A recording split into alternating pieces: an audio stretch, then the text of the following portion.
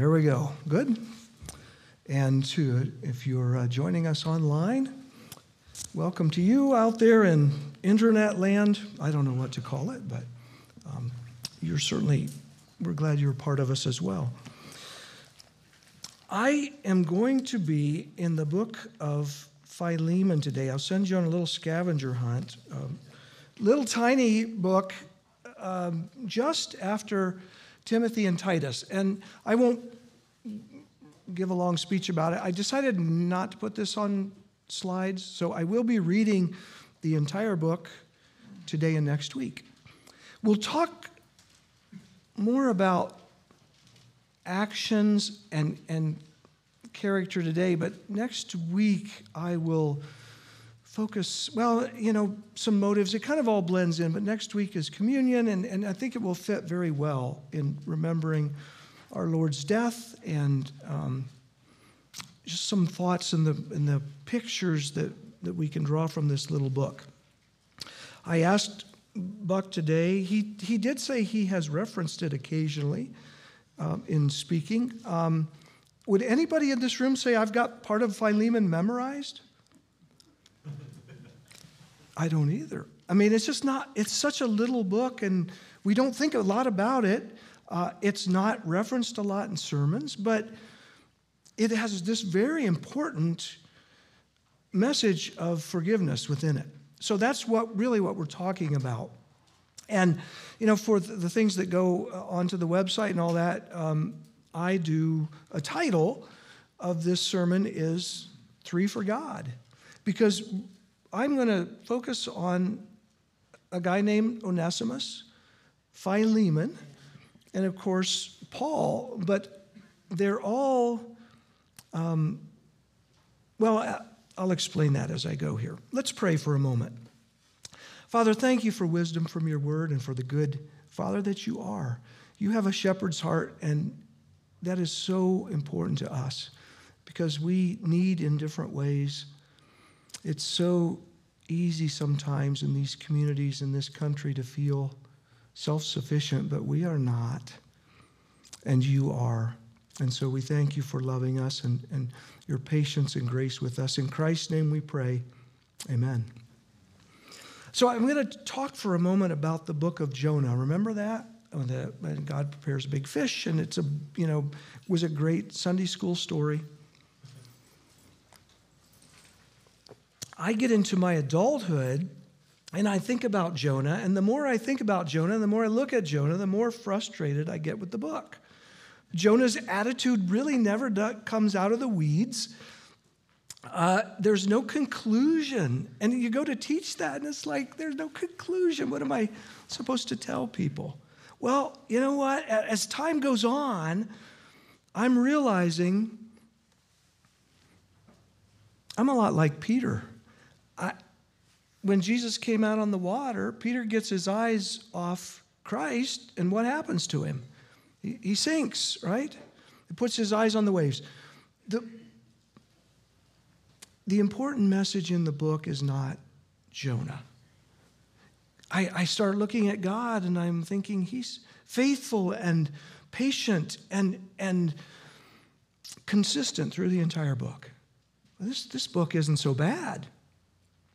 And then I think more about the people of Nineveh, this massive city that God decides, they repent, and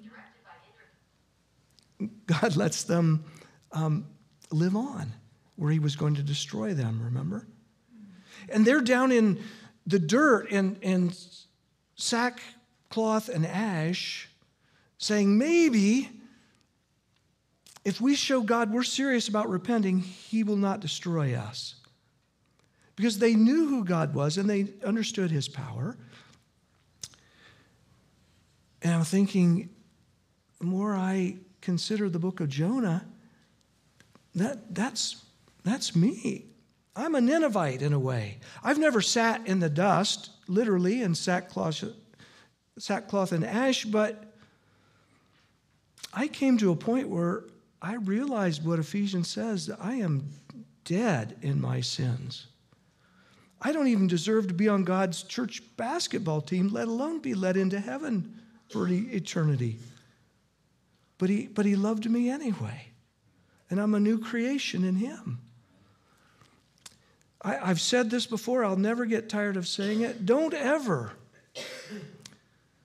fall into that trap where people say, why doesn't God do miracles anymore? You're looking at one, I'm telling you. And that's the real beauty in the book of Jonah. And I think it is in Philemon too. It's a little book. It's got a guy's name on it.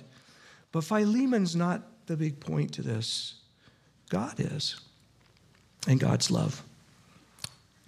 I will read through it, and then I'll kind of highlight maybe a couple things as we go. It's a very short book, as I said.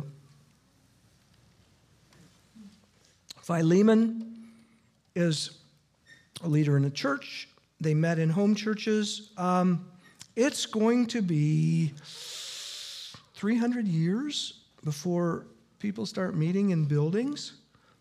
And remember, for a lot of that period, Christians were outlaws, and they suffered terrible persecution. You can read about that, some of that kind of thing in the book of Hebrews, what they faced just for being faithful people to God. So these people meet in a home church, and that went on for a long time, and there were a number of these churches. This is a man of means because he's got a home big enough to do that, and he's a slave owner, and so he's not just an employee somewhere probably. Let's read Philemon. By the way, there are Bibles on the back table if you need one, but if you have it on a phone or whatever you do, I'm going to read from NIV, but I think it'll be easy to follow in other versions. Paul, a prisoner of Christ Jesus, and Timothy, our brother, to Philemon, our dear friend and fellow worker. He knows this guy. Also to Apphia, our sister, and Archippus, our fellow soldier, probably his family, and to the church that meets in your home. Grace and peace to you from God our Father and the Lord Jesus Christ. I'll talk more about some of that as we talk about the three main characters. Verse 4.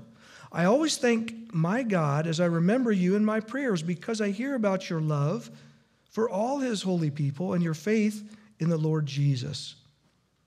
I pray that your partnership with us in the faith may be effective in deepening your understanding of every good thing we share for the sake of Christ. Your love has given me great joy and encouragement because you, brother, have refreshed the hearts of the Lord's people. I start right away to think about the character of forgiveness. This is couched in a deep-seated faith. And as I've said many times from this very lectern, if you don't dig deep wells with God in life and your relationship to him, when the storms come, when things are expected of you that are otherworldly, you'll find it difficult to get there. This is not the case here. And Paul's introduction is very, very promising for what we're going to read as we move on.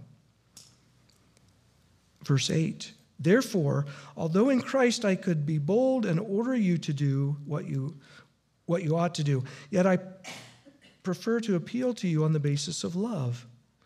It is as none other than Paul, an old man and now also a prisoner of Christ Jesus, that I appeal to you for my son Onesimus. Onesimus was a slave belonging to Philemon, who became my son while I was in chains. Formerly he was useless to you. The name Onesimus means useful. It's a Greek name. But now he has become useful both to you and to me. I am sending him, who is my very heart, back to you. I would have liked to keep him with me so that he could take your place in helping me while I am in chains for the gospel. But I did not want to do anything without your consent. so that any favor you do would not seem forced, but would be voluntary. Perhaps the reason he was separated from you for a little while was that you might have him back forever, no longer as a slave, but better than a slave, as a dear brother. He is very dear to me, but even dearer to you, both as a fellow man and as a brother in the Lord. So if you consider me a partner, welcome him as you would welcome me. If he has done any wrong or owes you anything, charge it to me. You can see the value that Paul is placing on this person, Onesimus. I, Paul, am writing this with my own hand. Sometimes he would have had, well, he's going to mention some people at the end. They would write letters for him, especially with age and eyes. Verse 19 at the last there, I will pay it back, not to mention that you owe me your very self. Evidently, he introduced Jesus Christ to Philemon. And there is that between them as well. Confident of your obedience, I write to you knowing that you will do even more than I ask. And one more thing, prepare a guest room for me, because I hope to be restored to you in answer to your prayers. Epaphras, my fellow prisoner in Christ Jesus, sends you greetings, and so do Mark, Aristarchus, Demas, and Luke, my fellow workers. The grace of the Lord Jesus Christ be with your spirit. So that's the letter. It's the shortest letter of Paul's that we have that has survived anyway. Couched in these books like Hebrews and Timothy and these powerful doctrinal statements for God, here's this little letter. And it strikes me that although it's meant to be read to the home church, and Paul is probably completely aware that it's going to be circulated beyond that God, as he writes these and pens through the Spirit and through these men, these big, powerful doctrinal statements in these books, can also become very personal. And he can reach out and he can touch 2 lives and 3 lives and make himself known in very important ways. And this book is a reminder for me of that very thing. So let's talk about Onesimus a little bit. He's the slave. He's run away. Where does he meet Paul? We really don't know. A lot of people would say Rome because Paul had freedom in Rome while he was on house arrest, and the Bible tells us he met with a lot of people and he preached Christ, and that's very possible. That's 1,000 miles from where Onesimus started. So, if Onesimus got there, he probably did steal money or something, because that would have required a ship passage. Or he stowed away and he owes somebody something or whatever. But he may have stolen from Philemon and just, on foot, he could have gotten to Ephesus or somewhere like that. We really don't know. But somewhere he meets up with Paul. Paul, you're the kind of the forefather of your faith in the New Testament. Paul was a jailbird. He was in and out of jail a lot for his faith. Somebody was always locking him up. So, it happened several times, and we don't know. I don't even know if we have all of it recorded in Scripture. But Paul put up with a lot. It was a time when the world was not particularly friendly to this new faith and these new people. They didn't know what to think of them, these believers.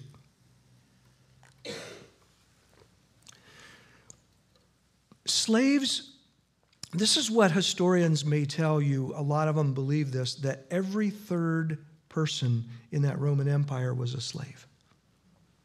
Every third person. Their economy totally existed on slaves.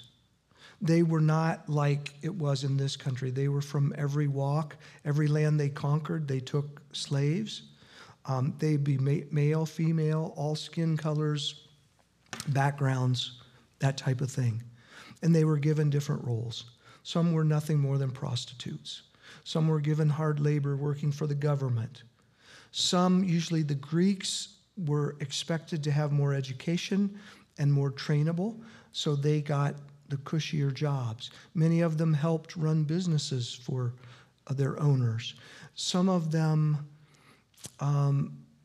earned money and trades and then were given freedom after a few years for being faithful.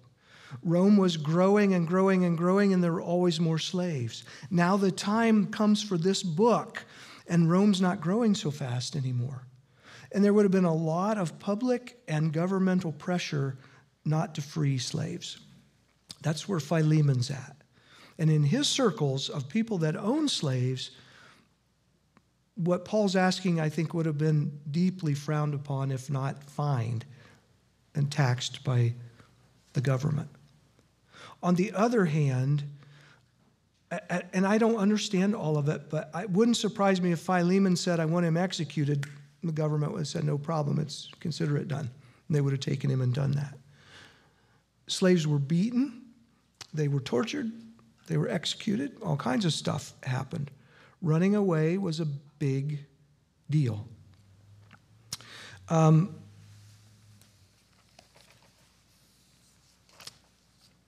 Vidius Paulios, it's a guy you've never heard about. He was a taskmaster in Rome. He served a little earlier than this when Augustus was emperor. Paulios,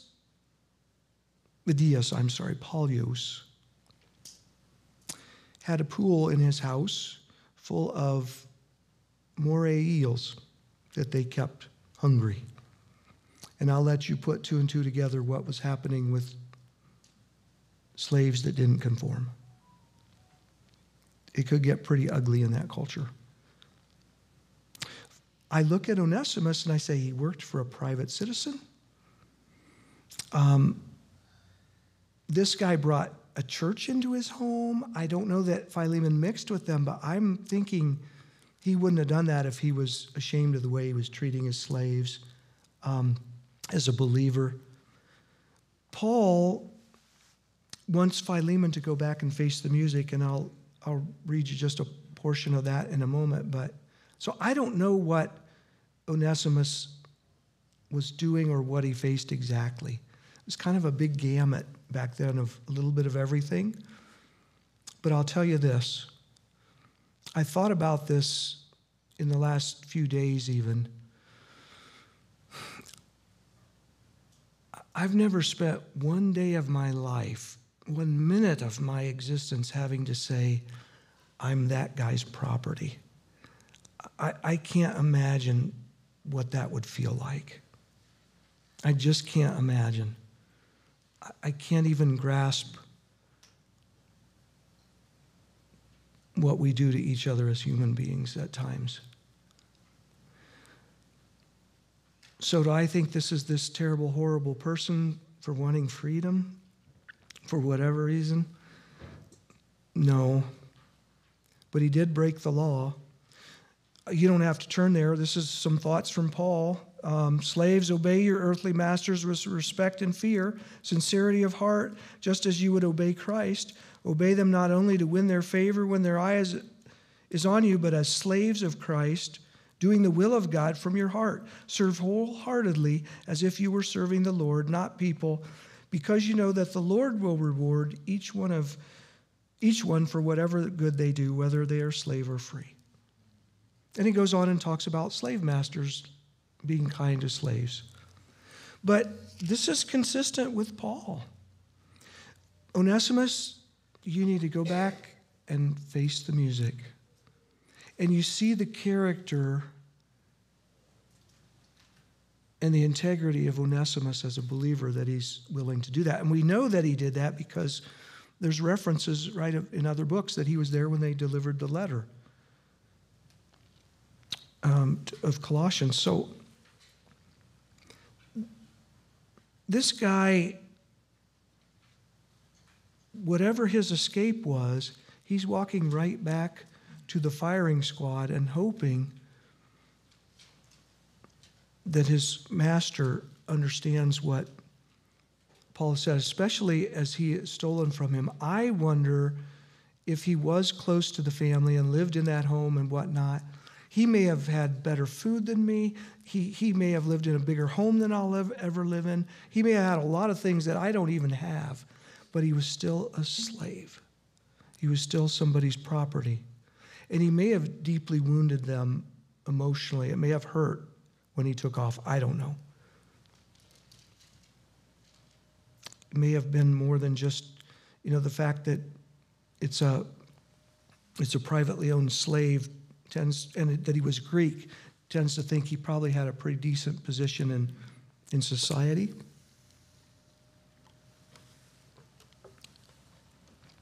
Paul says of Philemon, I always thank my God as I remember you in my prayers, because I hear about your love for all his holy people and your faith in the Lord Jesus. I pray that your partnership with us in the faith may be effective in deepening understanding in every good thing we share in Christ. Your love has given me great joy and encouragement because you've refreshed the hearts of the Lord's people, and calls him brother.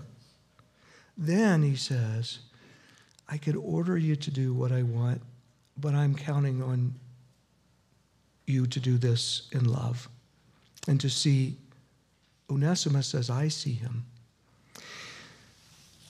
These characters kind of blend into one another, but a lot of what's written about Philemon out there on the internet and in books is about the structure of the letter. It's like a persuasive speech, and Paul's trying to get what he wants, and he's putting Philemon on the spot because he's sending him this letter, but he expects it to be read to the entire church. Philemon's not just a Christian, he's a Christian leader.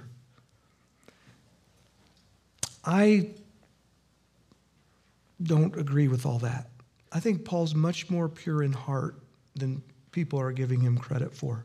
I think he's just laying his heart on the table. And two things about Paul: thanking my God, remembering your love, holy people, partnership, deepening, understanding, doing things together for the share and a share in the sake of Christ. I believe Paul wants that for Onesimus. It's that simple. I believe that Paul wants Onesimus to go back to his old turf and see life differently, from a different perspective, and to see and be part of and experience the joy of the household of faith, instead of being someone's property. And maybe if that happens, he wouldn't even care. But Paul really wants Philemon to officially free him. I'm telling you, forgiveness takes strength, and it takes courage. Because when you've been deeply wronged, that's not an easy thing to do, to put that into God's hands and to let go.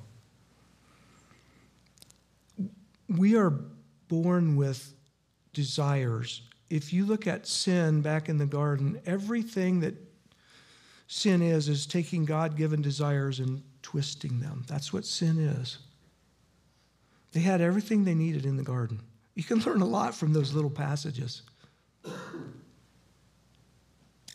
And our desire is for justice and fairness. I just think it's God-given.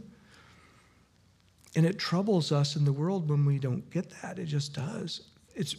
Maybe it's part of human nature, though, that twist. I don't like anybody, nobody's going to disrespect me and get away with it.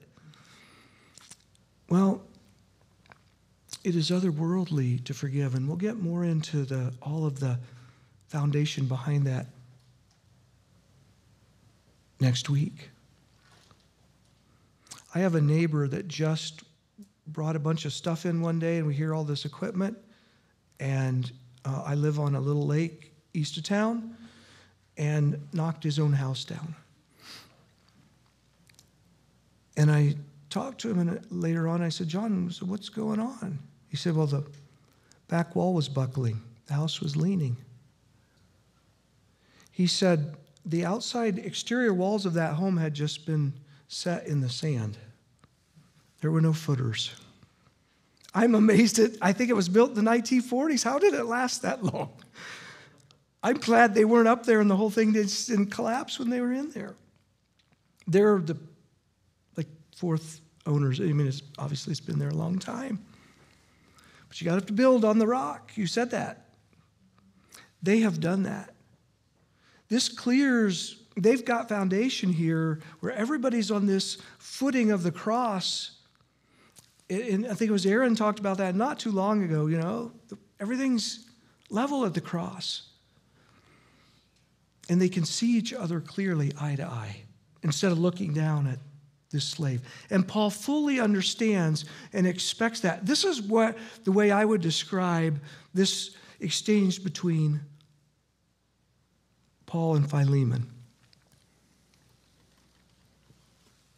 I grew up through the Apollo moon missions. Remember those? And they were a big deal. My grandfather drove a gas truck, and it was a big gas truck, semi-truck, full of gasoline to places, and marathon. They had a ton of these marathon Apollo mission glasses. Anybody old enough to remember those? You fill up and you get a free glass, and it's red, white, and blue, and it's got like Apollo 11 and stuff, inked on the sides of it. Well, do you remember Apollo 13? What a perfect number for that space mission. Everything that could go wrong did. I mean, it is a absolute, in my opinion, one of the greatest testaments to human ability, and again, thinking as a believer, God-given minds to get those guys back. I'm just amazed they ever did it.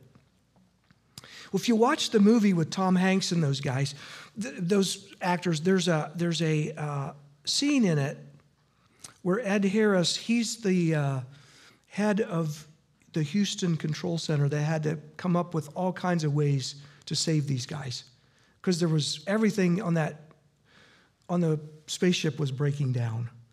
They were losing, all kinds of things like oxygen. That's pretty important to us. And two guys are standing behind Ed Harris, and one of them is saying, this could be the worst national disaster in modern America. This could go wrong, this could go wrong, this could go wrong, this could go wrong. Ed Harris turns around and says, excuse me, sir, I think this will be our finest hour. And that's the kind of leadership they needed right then. Now, that exchange may have well happened pretty much. They did a pretty good job with that movie. That's what I get here. I don't think Paul's trying to manipulate Philemon. Paul's saying, it's your time to shine, son. This can be your finest hour. You want to show what Christ is like and his forgiveness for you? I'm sending him right to your doorstep to do that. And yes, I want this proclaimed to the church because I believe in you. That's my take on why he wrote the letter the way he did. We don't have a conclusion in this book. Remember my griping about Jonah? We don't know exactly what happened in the end. We never will. There was a leader that rose to a great position of leadership in the early church. In Colossae, named Onesimus. Not long after this. Do I know it's him? No, I don't. I couldn't be sure. I don't think anybody could. But it's interesting that of the timing and the name there. We know that from history. Like Jonah, I believe this book has God written all over it, and godly character, and godly courage, and godly strength.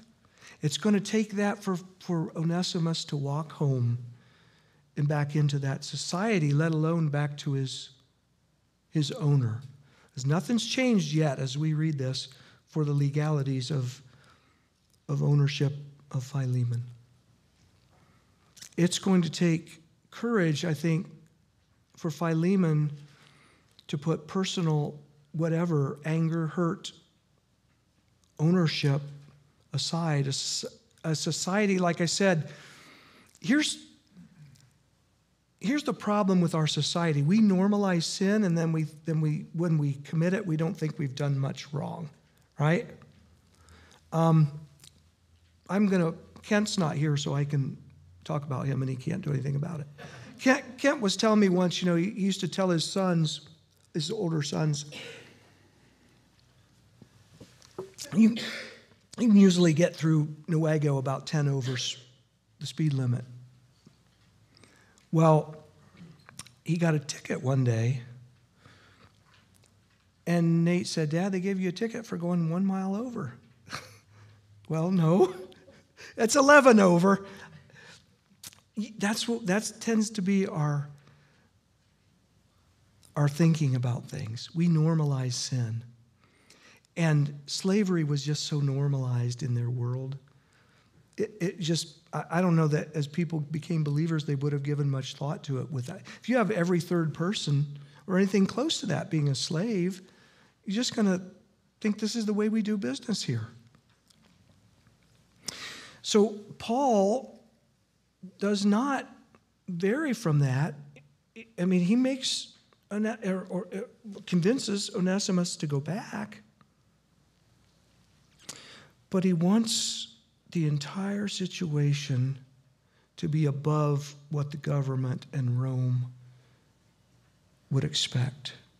And I'll tell you something about the human heart.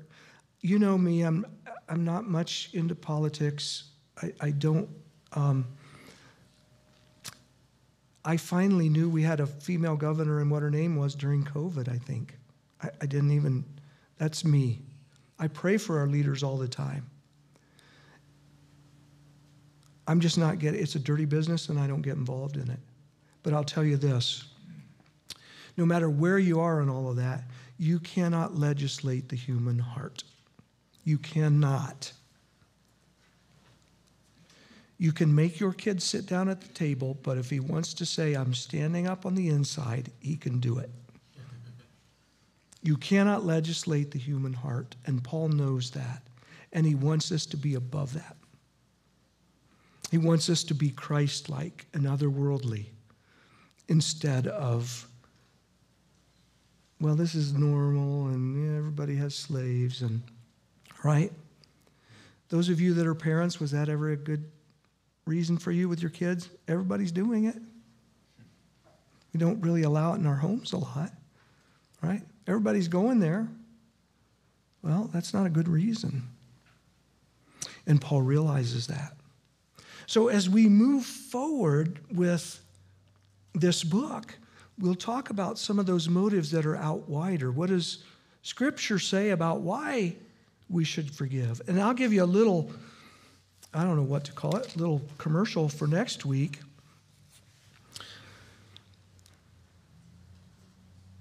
I have found the hardest person to forgive in life is me. I struggle with that. And I think it probably affected Paul a little bit as well. More than a little bit. And I'll tell you why. I believe that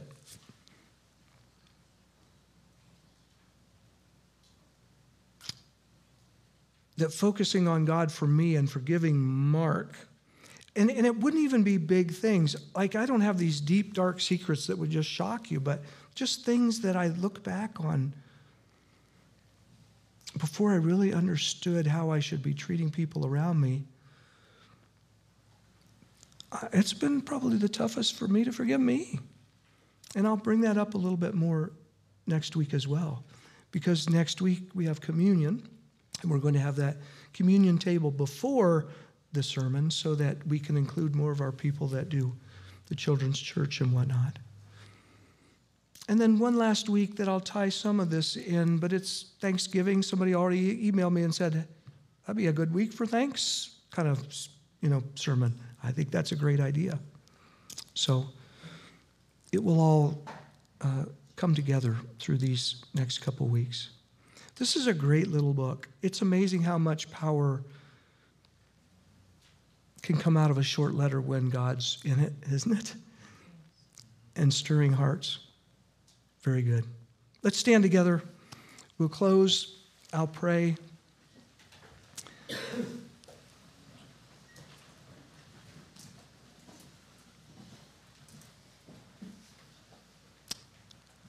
Father, you forgave us when we had nothing to give back. Christ has been called a humble servant. The humble stoop to help others when they know they're not getting anything in return. It's just a absolute road marker of humility. And he became like us to save us. And I know what a great, I don't even know that I could ever calculate the cost of redemption for every person in this room who counts themselves a believer, but I know it's bigger than anything we ever experience outside of you. Thank you for being that God for us and for loving us in the way you do. In Christ's name we pray. Amen.